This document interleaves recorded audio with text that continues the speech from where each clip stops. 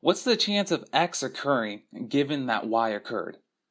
For instance, given the statistics on terror attacks, what's the chance that it was committed by a Muslim? We're going to find the answer to this and much more as we look at Bayes' theorem.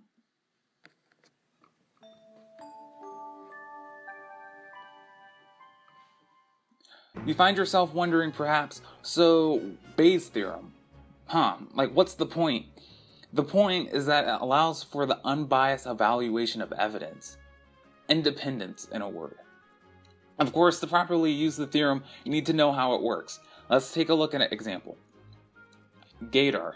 Some think it's a myth, others swear by it. Let's take a look at the facts. The New York Times reports that 60% of people can identify sexuality correctly. Okay? Well, that's not very good, is it? However, about 10% of people can identify sexuality correctly 80% of the time. Okay, well that's a little bit better. Now, let's see what Bayes' theorem has to say about this. Let's create a study with 10,000 subjects. About 95% of the population is straight, the other 5% is gay. Now, let's assume another 10,000 people start guessing their sexuality. If we assume all the guessers are good, they will guess correctly 80% of the time. This means that the number of people who are straight and identified as such will be about 9,500 times the probability, 0.8.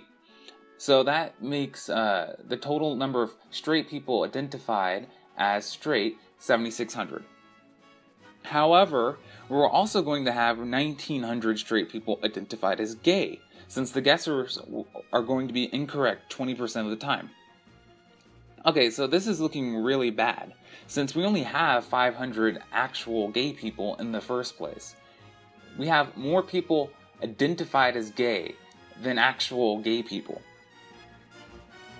Now, let's give the Gaydar supporters the benefit of the doubt. We're going to assume that all gay people will be identified as gay by our guessers. This is completely unrealistic, but it's going to give us the best odds for our Gaydar supporters. This means we're going to have 500 people identified as gay, and 0 identified as straight. So, collecting everything up, we see that the total number of people identified as straight is 2,400. The total number of gay people is 500. So now we can calculate the chance that someone identified as gay is actually gay. It's about 21%, which really isn't that good at all.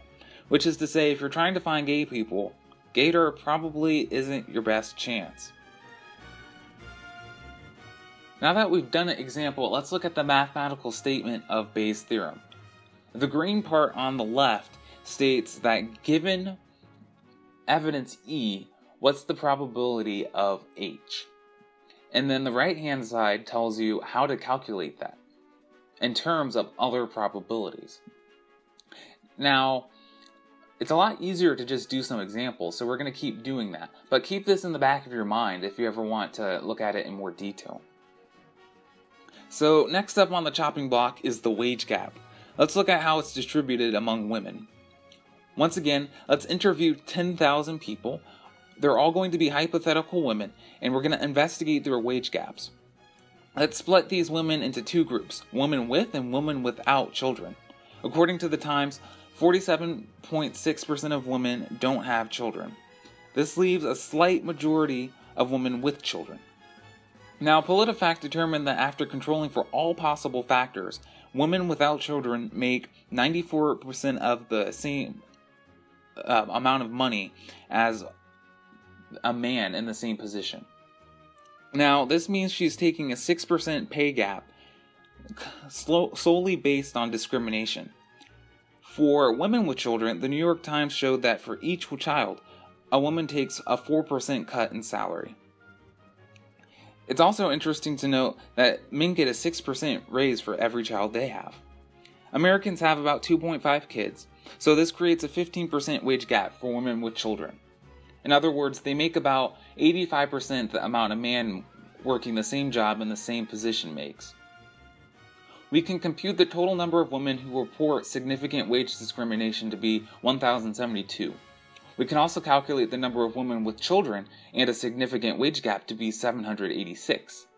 So now we can use Bayes' theorem to calculate the probability that given a woman has significant wage discrimination, that woman also has children. It turns out to be near 75%. This means the primary reason for the wage gap in the US is due to discrimination against women who have children. Now that we know the straightforward method for Bayes' theorem, let's use a corollary of Bayes' theorem to investigate terrorism. The US Census reports that about 1% of Americans are Muslim. The US also has about 300 million citizens. Let's assume most non-Muslim citizens are lawful, not terrorists. Only about 1 in a million non-Muslims are terrorists. And let's say that the chance that a Muslim citizen is lawful is 1 minus C. This implies that there is a probability C for a Muslim to be terrorist. Okay, so if we gather up all of the terrorists living in the United States, we'll have 297 plus another amount of terrorists who are also Muslim. And so, similarly, we can gather up all of the terrorists that are Muslim, but exclude all the terrorists that are non-Muslim. And so we'll get a similar number, minus 297. Okay, so now we can calculate the chance that someone is Muslim given that they are a terrorist. Doing the calculations, we see that we get Muslim terrorists over the total number of terrorists, and we get a number. And then, according to the FBI, about 6% of terrorist attacks are committed by Muslims. So equating these two expressions, we get the left-hand side equal to the right-hand side here. So this implies that about 6.3 terrorists exist per million Muslims. Now, this is higher than the number of non-Muslim terrorists per million non-Muslims. Except, both probabilities here are very small. To put that in perspective, we can use the above to calculate that there are about 19 Muslim terrorists in the US. Compare that to the 297 non-Muslim terrorists also living in the States. Well, hope you found that interesting. I think the part I like most about Bayes' theorem is that it's a mathematical result. You can argue with the statistics all day, but the theorem and its results are unassailable. In other words, it's good science. In the words of Mr. Tyson, the good thing about science is that it's true whether or not you choose to believe in it. Well, if you liked the video, go ahead and share it. I think everyone should know about the wonders of this theorem. The world would certainly be a better place if everyone knew about it. Also, don't forget to subscribe for more insightful math like this. Just press that button. See you next time.